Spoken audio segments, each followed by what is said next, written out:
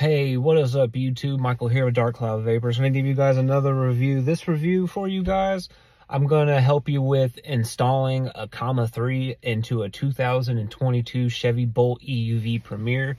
It has to be the Premier line and it cannot have Super Cruise. If you're interested in the Comma 3, here's the device itself. It is a really damn nice device.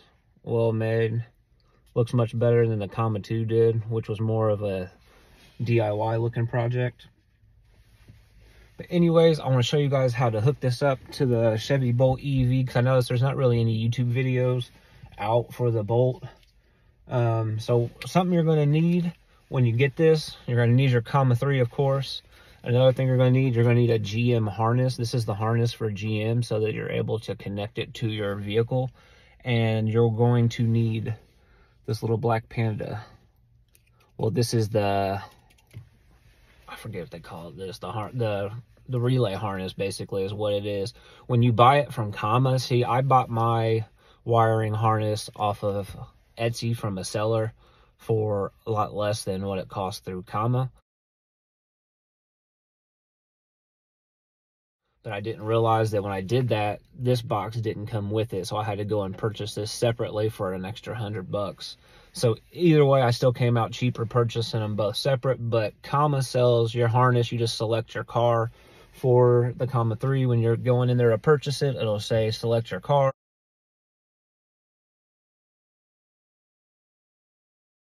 You select your car and you'll get the harness with the relay box all as one package. Something else you get the Comma power, and you get it's like an Ethernet cable that runs through your car and it goes down to your ODB2 port, which connects into here, and that connects into there. I already have mine run through my car. I didn't take that out. I took everything else out, but I left that wire in there so that it'd be easier. You know how to tuck a wire in. I'll show you where I tucked it and everything. Anyways, let's go ahead and hop up here, take a look at it. I'll show you how to install this. All right, first things first, you already know. I'm gonna lean that mirror down. I'm gonna reach up here and pull this down. It's gonna be hard to do with one hand. I can get it though, I'll figure it out. Pop that down. Oh, actually, wait a minute, I forgot. There's a little tab right here. Just put your fingernail against it and kind of push it down. See, that pops right out of there. And then this can slide off to the side. Now you're inside here. I already have mine undone for ease. But right here on the harness, there's a little tiny white tab. You're going to pull that tab forward and you're going to press down inside here and pull that out. And you can see right here is that little tab and it slides in and out. Next, what you're going to want to do is take your wiring harness and take the end that matches your same cable you just removed, and you're going to put that into the hole where you just removed this one. So here's the car's factory one. This is the harness, the one that goes in there. Now what you're going to want to do is take the factory one from the car and plug it into the opposite end on here. It's hard to do with one hand. Bam. So now you've got this connected and this connected. Okay. And you're almost done. That quick. Now what I do is I just kind of tuck these wires up here and kind of in the middle area like this. And I have my Panda running out to the side because it's kind of hard to tuck. I don't have much space in mine. So I guess I'd be with anyone that's doing this for the Bolt EUV. There's not a whole lot of room to move stuff. I actually see a nice little route I can take here. I'll kind of keep that up there. My sticky pad ain't sticky no more, so when you get yours, it'll be fresh and sticky. You can stick it there. You can try to tuck it up underneath here if you want to, but you'll see once you get it, there's not really a whole lot of clearance in here. So just keeping it off to the side like this, you don't even notice it or see it. See what I did here? See what I did here is I kind of grouped all the wires together, and see this little channel right here. When I close this up, those wires are going to be running through this little channel right here. And that'll kind of give it the clearance. And then my Panda is running over here to the side. All right, I got it most of the way done. But when you get it all in there, you're basically just going to push everything and just snap it all into place. And as you can see, my wires are all tucked inside right here. My Panda is run over here to the side. It's kind of tucked up here. Out of sight, out of mind. Here's the Ethernet cable. You're gonna plug that in. Route that along the edge of the roof. Oh, sorry. I went down through here. Through this side. And I come out down here at the bottom of the door. Through the edge. Now, you want your comma power. Try to do this with one hand where you can still see it maybe. And you're just gonna plug that in. Just like that, that simple. And every car pretty much has this, the ODB2 port. Plug it in.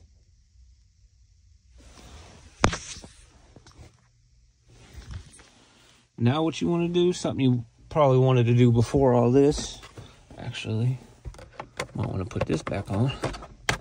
That just snaps back into place, just like that. That's got to go back. And you're going to want to mount your mount that comes with your comma. And the best way to get that centered is you're going to measure from one side of the window to the other, and from the top to the bottom. Find the center of both of those. And for me, I found that center and I went as high as I could. So I'm still able to see my comma while I'm driving, but it's as high as it can to see the most of the road as it can. So center it as much as you can this way, and then ride up and down this line right here that you measure. You just kind of stay in that center, bring it up as high as you can, where you can still see it. They recommend to leave this on for 24 to 48 hours to let the adhesive cure, but I sat mine on here and it's like I've been using it. It hasn't had any issues, but recommendations say 24 to 48 hours. All right, once you get all that done, you got your comma 2. You're going to take your comma 3, comma 3. Plug in your USB-C.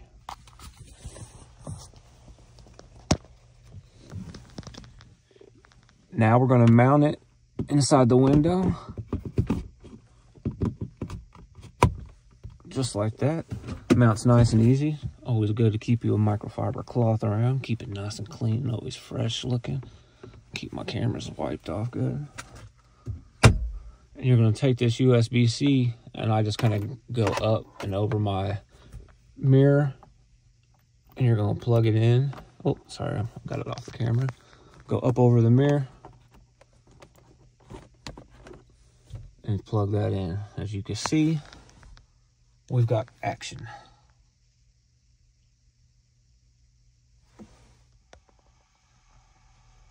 This is the branch that I am using. As you can see, I have put a little bit of time on mine. I've used mine for a good little bit. Absolutely love this thing. There is my fork that I am using, and I absolutely highly recommend this fork for anyone that wants to use it for the Bolt EUV.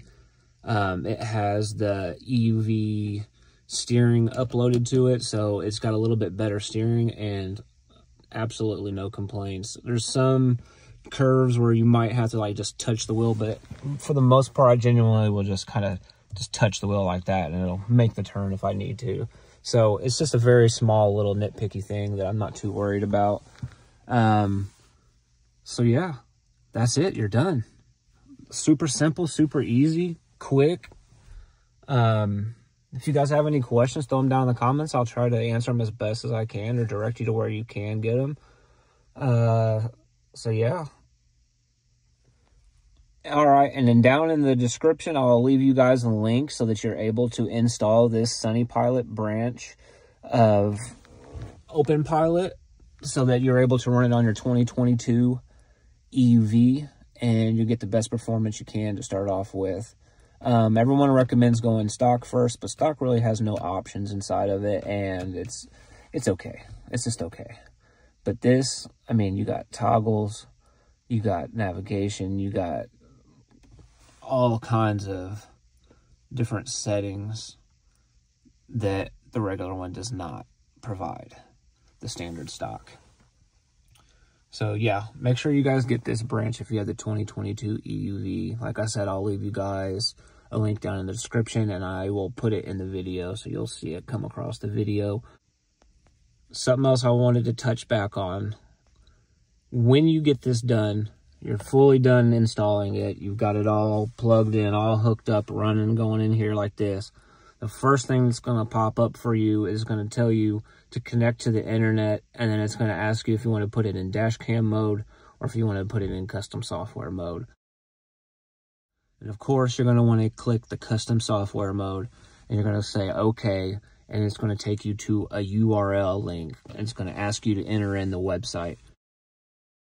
And on that URL link that pops up, that is where you're going to enter in the link that I'm giving you for this Sunny Pilot branch and let that install in here.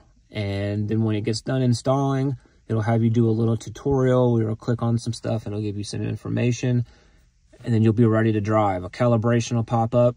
All you gotta do is drive over 15 miles an hour and it'll calibrate itself, and your car will be driving itself. That quick, that easy, that simple. I hope you guys enjoyed this video. If there's anything else you want me to touch base on, let me know, and I'll try to make another video for you guys. I'm going to do some videos of me driving around with this, trying out different things, different scenarios, testing different branches.